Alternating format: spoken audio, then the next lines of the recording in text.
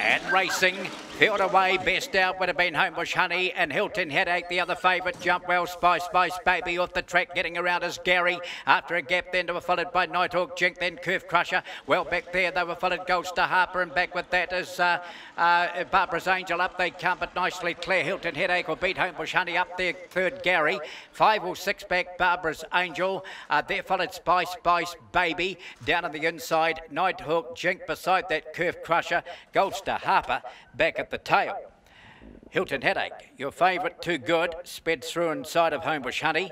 Gee, the 2 and the 3, they both made electric beginnings, didn't they? And then Gary come around, but in the end it's been 2. Hilton Headache to beat 3. Homebush Honey, 8 Gary, and then there's a gap to the others. I think 6 down on the inside, was it? Yeah, the 6 will be 4th Barbara's Angel, just ahead of the 1 Spice Baby. So good race there, but number 2 Hilton Headache, she's gone back to back. A black bitch by Eminent Reality out of Hilton for a bet. Raced by the Hilton Partnership, trained by Bruce Stan at Rikaya.